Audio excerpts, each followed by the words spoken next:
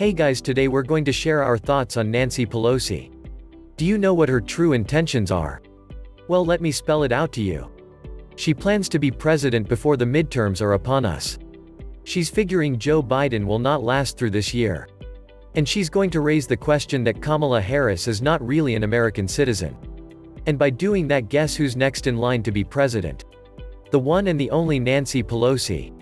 So just keep your eyes out and see what's happening all around you and see if that's not going to happen. Thanks for watching Fake News, and now go to the description box below and check out our website. Thank you.